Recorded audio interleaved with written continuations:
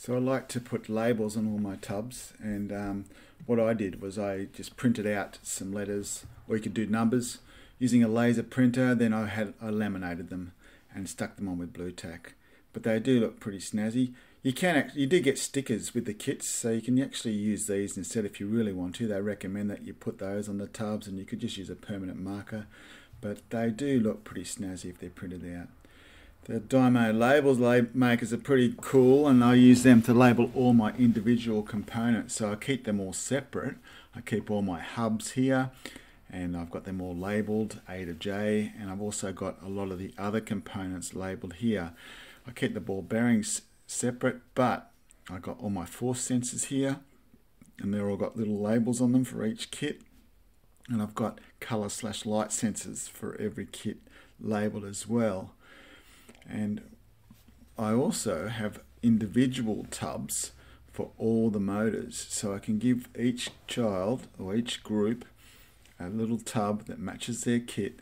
So for example, if they're in group F, they'll have a tub with all the little group F motors in it.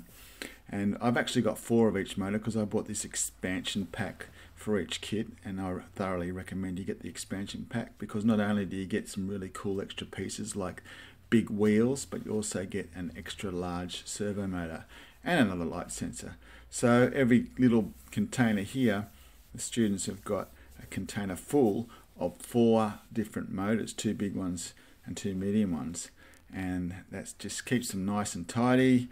And I've also got another tub that I put all my extra sensors in that I don't use as much at the moment. So I've got all my extra light sensors and my ultrasonic sensors in that particular tub.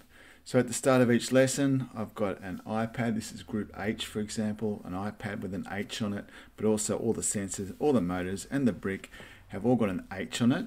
And at the end of the lesson, I encourage them to put them back exactly like that. I put a photo up on the TV that looks a bit like this, and the kids know exactly what they need to do at the end of the lesson, and then they only take a few minutes to do that. And that way I know if any of the pieces are missing. Please like and subscribe to my video channel, and check out my other Spike Prime videos.